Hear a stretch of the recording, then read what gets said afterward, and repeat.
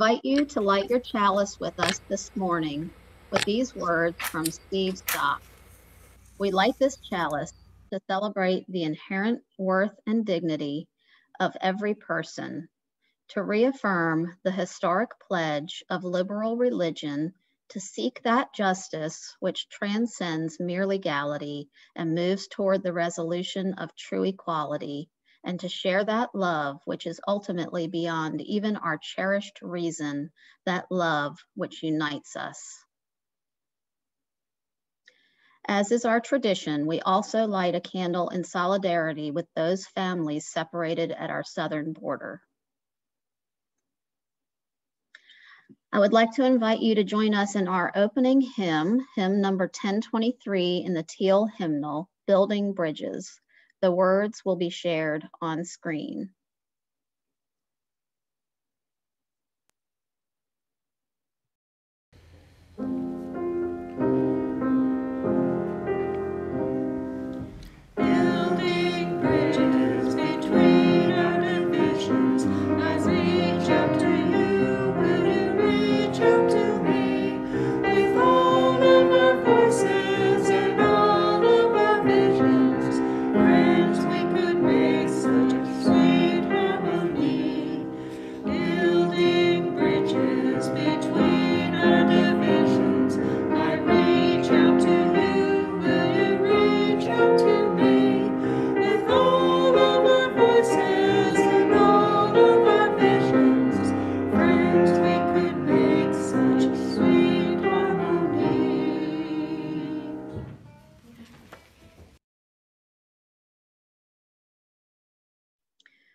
One of the ways that we proclaim the warmth and caring of our community is by sharing our joys, concerns, and milestones.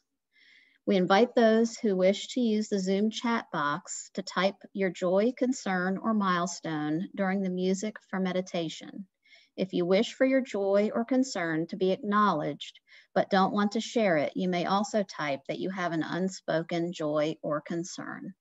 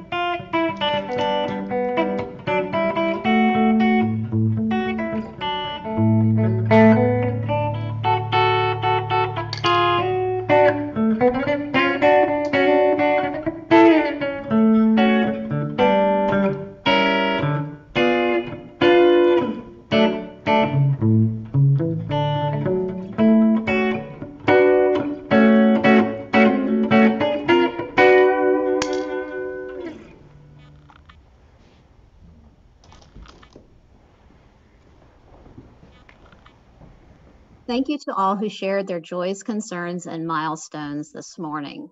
May all the joys, concerns, and milestones of this community, those shared aloud and those held in silence, be received into the care and concern of all present.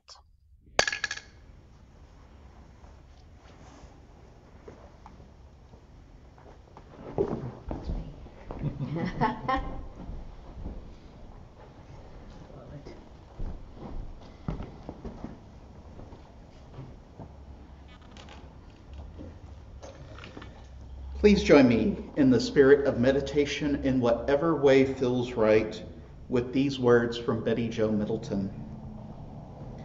As we gather here together, may we be attentive to one another. May we listen carefully. May we freely speak. May we be respectful of one another. May we be serious yet not somber. May we be light of heart and full of good cheer as we gather here together. May we work towards common goals. May we be mindful of our religious community and aware of our responsibilities. May we look into one another's eyes and see ourselves reflected. As we gather here together, may we be attentive to one another and to the task at hand.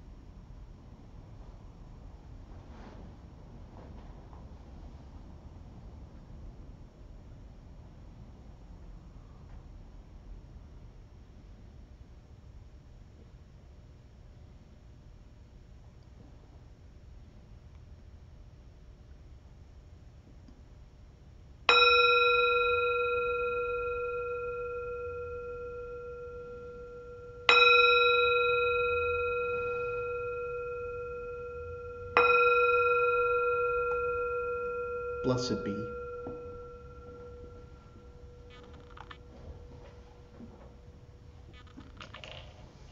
The offering that we take each Sunday isn't just a stale habit. It's an opportunity to recommit to this place and to this people. Our offering is an affirmation, a yes. When we give, we say yes to something we value. With our gifts freely given, may we say yes to the values of our faith. May our offering help us practice Unitarian Universalism within and beyond our congregation as tools to empower our mission. To make a donation online via PayPal, please visit auuf.org/donate. If you are writing a check, please make your check payable to AUUF with a note on the memo line about whether it is for the offering or your pledge, and mail it to P.O. Box 669, Auburn, Alabama 36831. The offering will now be gratefully received.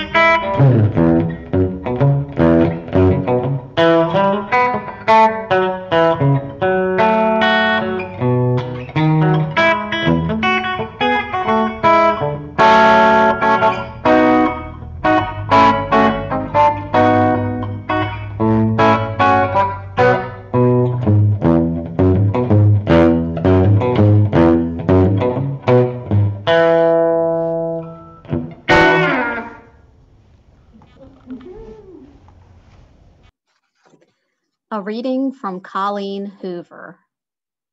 I got schooled this year by everyone, by my little brother, by the Abbott brothers, by my mother, my best friend, my teacher, my father, and by a boy a boy that I'm seriously, deeply, madly, incredibly, and undeniably in love with. I got so schooled this year by a 9-year-old. He taught me that it's okay to live life a little backwards and how to laugh at what you would think is unlaughable. I got schooled this year by a band. They taught me how to find that feeling of feeling again. They taught me how to decide what to be and go be it. I got schooled this year by a cancer patient. She taught me so much. She's still teaching me so much. She taught me to question, to never regret. She taught me to push my boundaries because that's what they're there for. She told me to find a balance between head and heart, and then she taught me how. I got schooled this year by a foster kid. She taught me to respect the hand that I was dealt, and to be grateful I was even dealt a hand. She taught me that family doesn't have to be blood. Sometimes your family are your friends. I got schooled this year by my teacher. He taught me that the points are not the point. The point is poetry. I got schooled this year by my father. He taught me that heroes aren't always invincible and that the magic is within me. I got schooled this year by a boy that I'm seriously, deeply, madly, incredibly, and undeniably in love with. And he taught me the most important thing of all, to put the emphasis on life.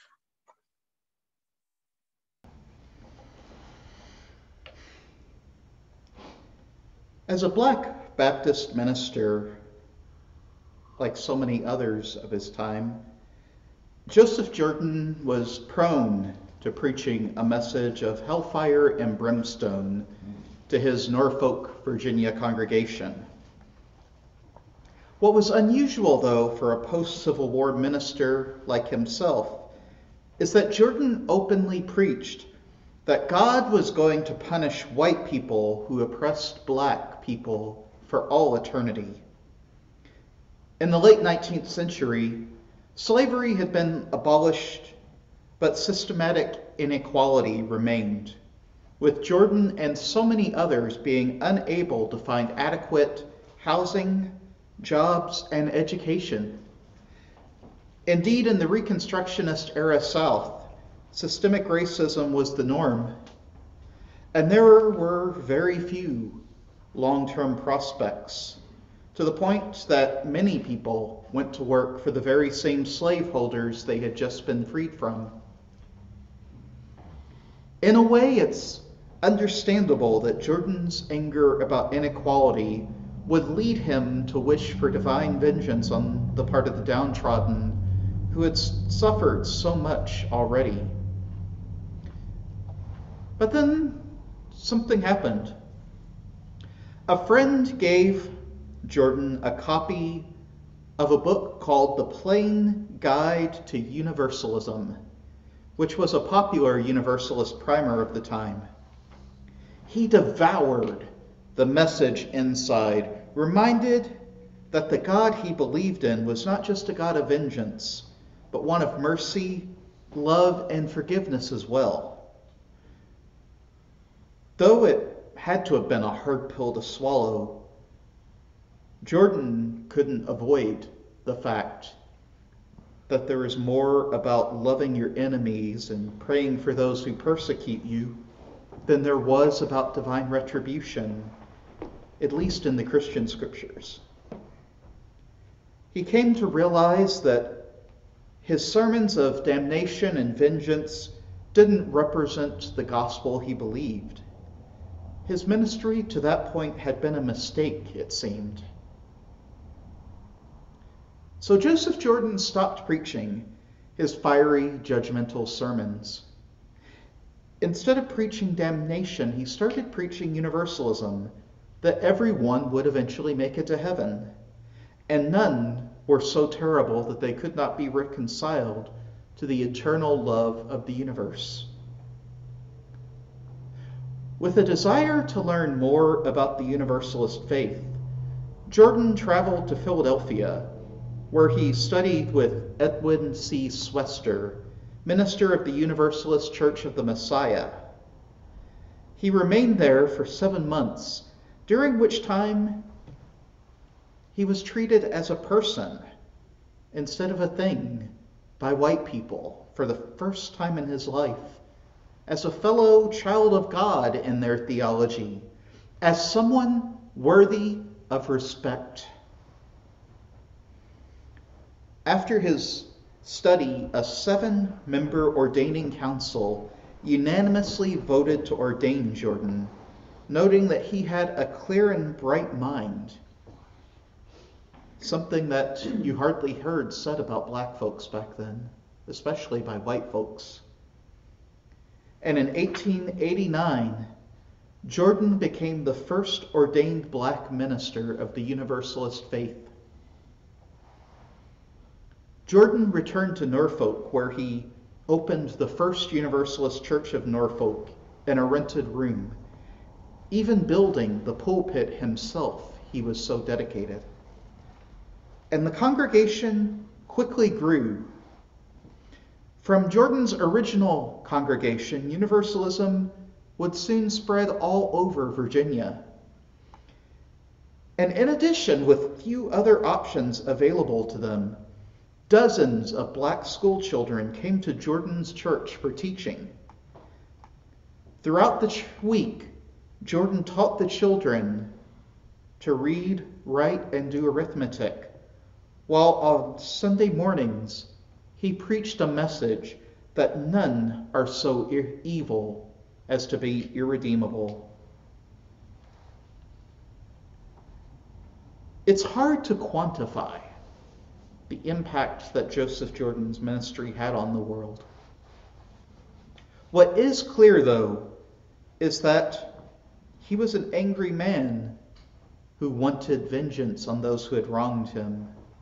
But it turned out to be a message of love and respect, a message of the Universalists that led him on an unexpected path away from hate and towards a different sort of ministry altogether, one that taught him that all could be reached and that love is the basis of all that we do.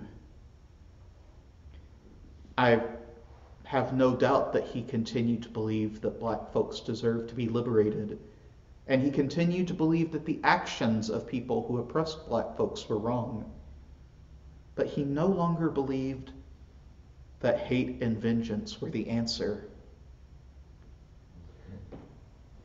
No doubt, countless folks were inspired by Jordan's ministry to reach out beyond the barriers they'd erected to protect themselves from the pain of living in a world that saw them as less than human. The message is powerful.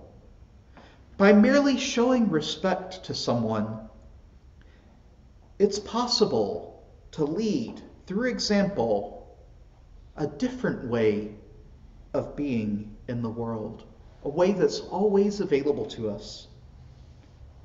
Like the Philadelphia Universalists and then Jordan, we can, through the way we engage the world, show that one need not get stuck in the mire of fear and othering, but can move towards a way of being that sees every person in our world as deserving respect, as a beautiful person with sacred spark, who merely by being on this planet has inherent worth and dignity.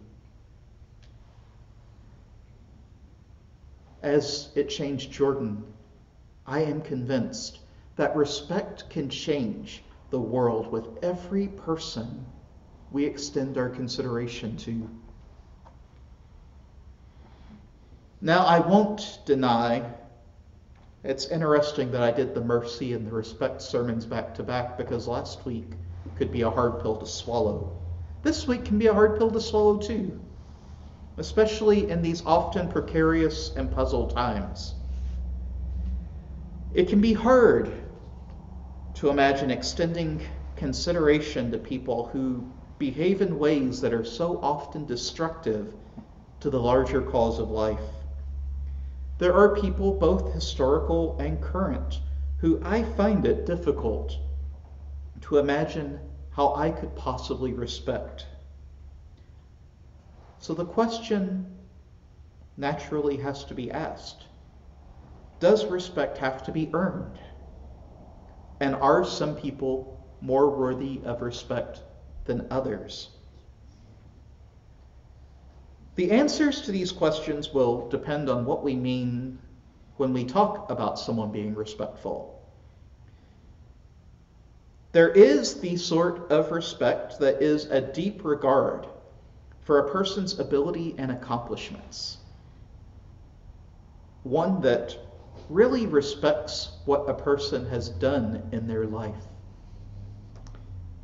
I always find this definition a bit precarious, because if suddenly we lose our ability or our accomplishments start to fade away from the periphery, does that make us less worthy of respect? No, I think there's a deeper sort of respect here.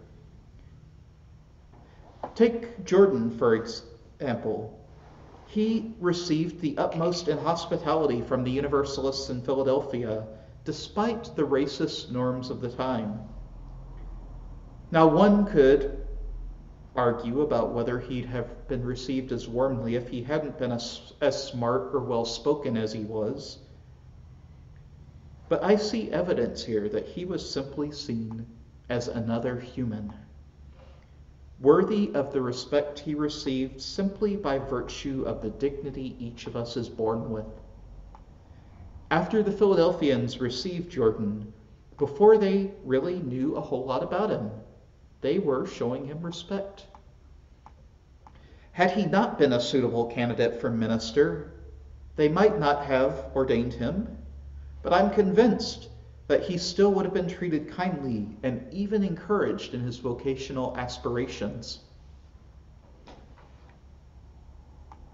In this context, I'm referring to respect as due regard for the feelings, wishes, rights, or traditions of others. By this definition, respect isn't something we earn by being virtuous, but something that we extend to others because we recognize their worth and dignity, that part of them that is worthy of being protected just because they are human, like each and every one of us, each and every one of you.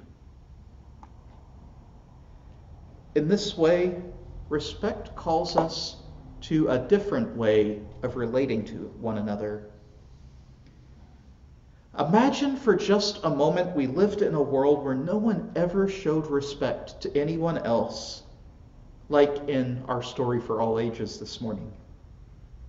We go through life day to day without any expectation that others are going to treat us with dignity, with the belief that we'll constantly be taken advantage of, where everyone interprets everyone else's words and actions in anything but the worst case scenario interpretation. I don't know about you, but it doesn't sound like a terribly nice place to me to live in. I know it would lead me to feeling cold and callous towards others. I'd probably also be more than a bit depressed and anxious, always wondering when the next aggressive encounter is coming. I suspect I'd have trouble mustering up any motivation to do any good myself. And herein lies a lesson. A world without respect would be a world of alienation from each other. If respect towards one another is our recognition of our shared humanity, then lack of respect is a refusal to see each other as being interconnected, of not recognizing the ties we each have with one another. Humans are social animals. We need connection. And in such an alienated and sick world, we would never be our best. So it would be no surprise if a lot of people never acted their best. Depression and anxiety would be expected and normal reactions to a world that would seem oh so hostile to our mere existence. Respect isn't just a nice thing to think about.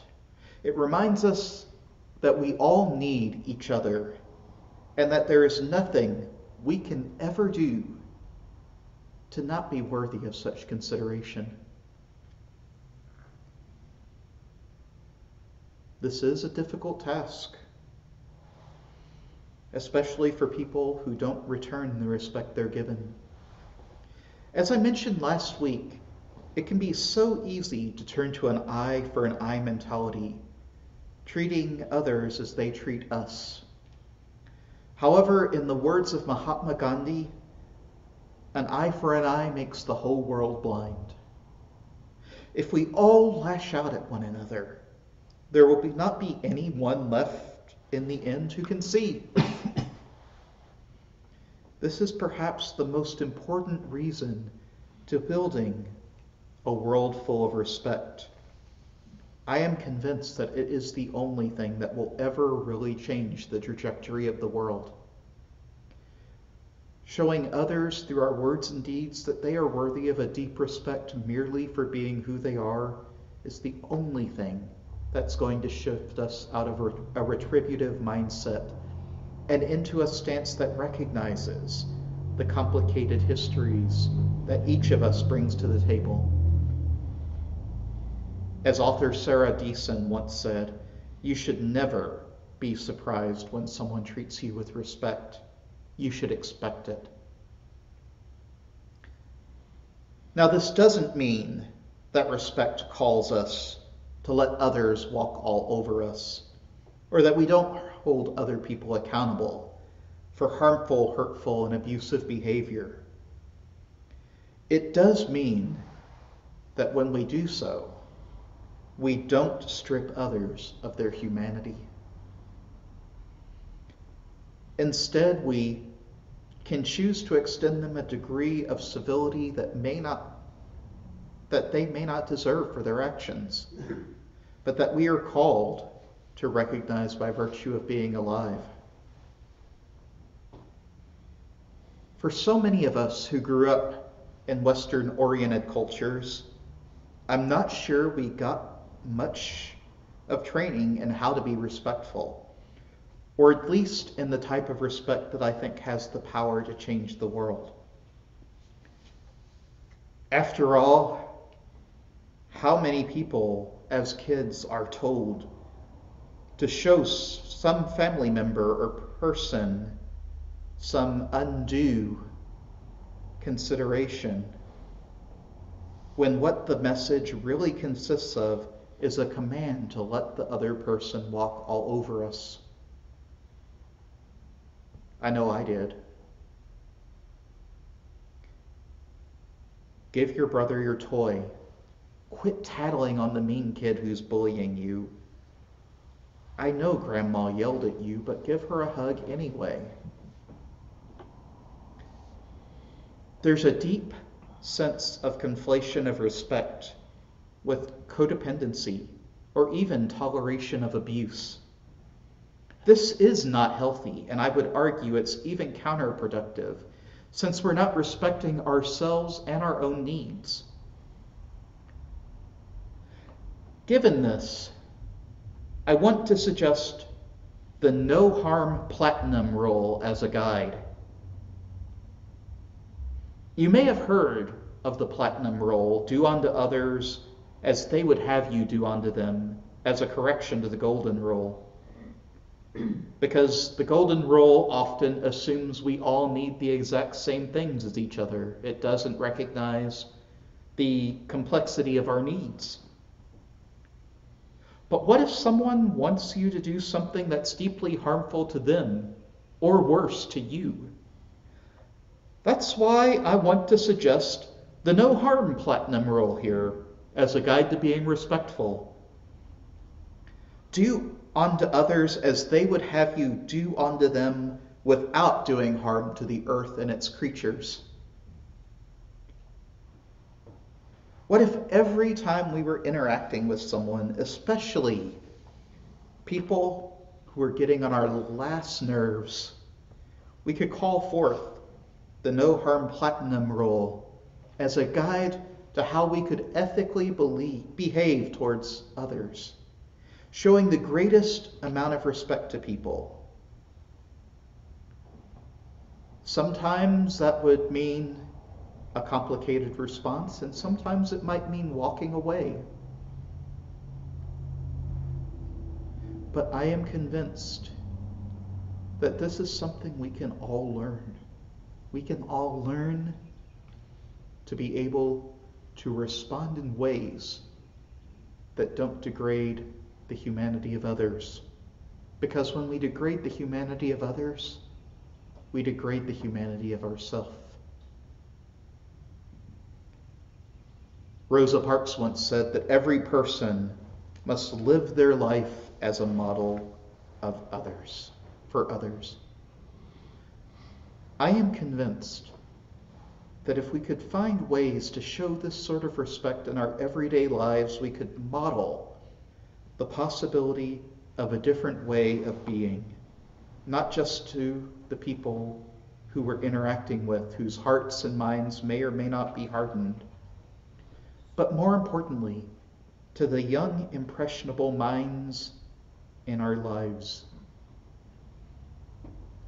The longer I live, the more I'm convinced that the revolution won't be some great burst of energy that calls forth a new way of being overnight, but that it starts with each of us choosing to do things in a little bit different way until it just becomes so natural we can't even imagine it being different.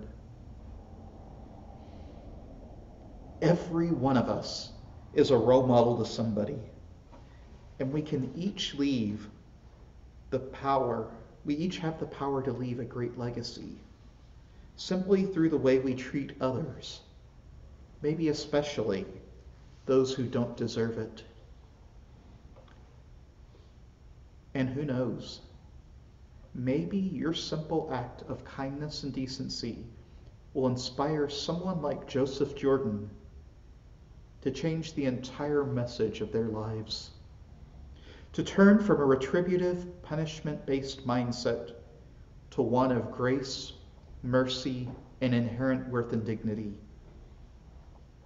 What beauty could we recognize in the hearts of every person if we learn to see the beauty in each of their eyes, the stains on their soul,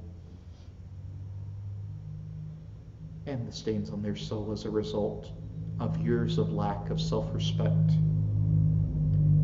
Maybe we might just shift the world towards a more loving paradigm if we can only recognize the power that a sense of respect can instill in a person to fight for their best self against whatever the world throws at them.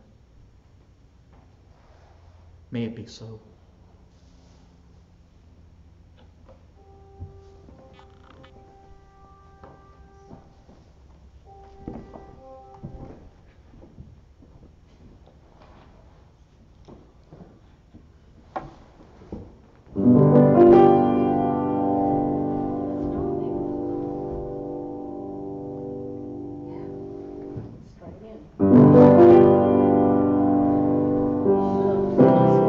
Come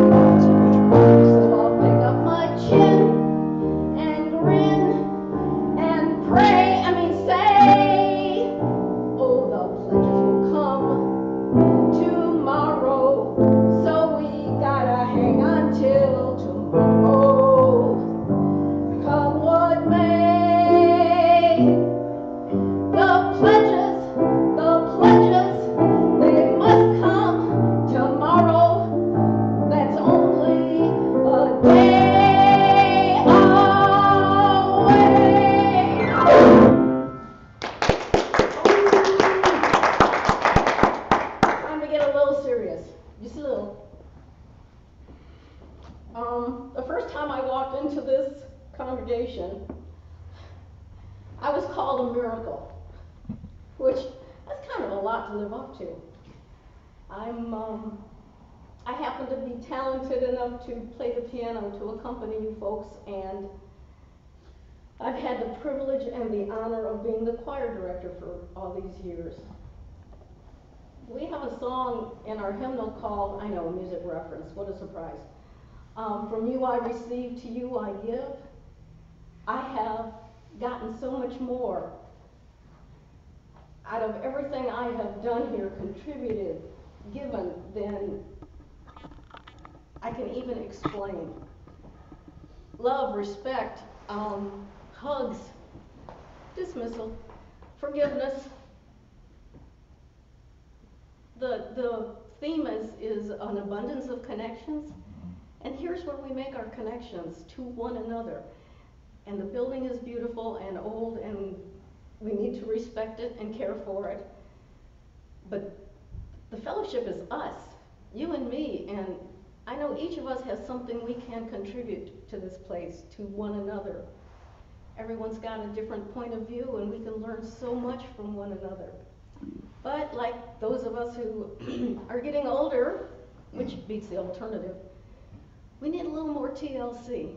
So we need to care for this building and have enough money to make the improvements that are needed. We also need to pay the minister. You know, we kind of want to keep the minister around. Child care, office help, piano tuning. Oh yeah, and pay the choir director. So please contribute. I don't remember what it was. It says something like vote early and often. So pledge early and often. And thanks again for the opportunity you've given me. I love you all. We love you. Thanks. I would like to invite you to join us in our closing hymn, hymn number 129 in the gray hymnal, Let Love Continue Long. The words will be shared on screen.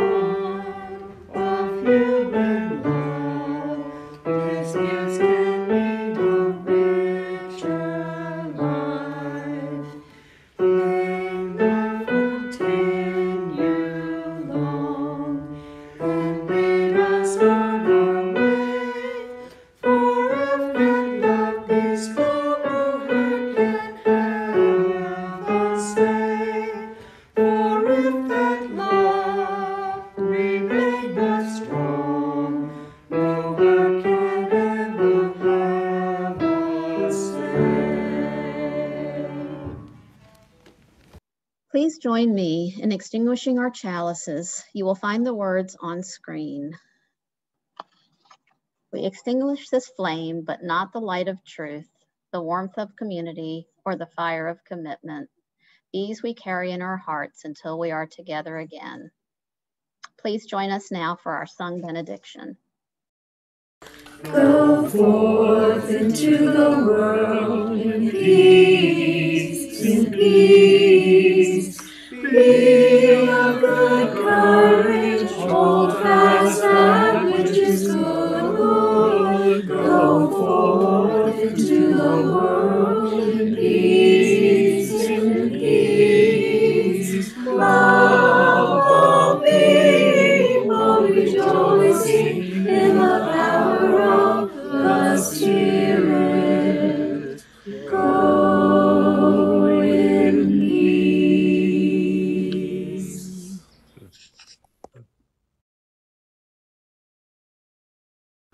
Our benediction is from Rebbe Nachman of Breslov. Let the good in me connect with the good in others, until all the world is transformed through the compelling power of love. Amen. Blessed be, and go in peace.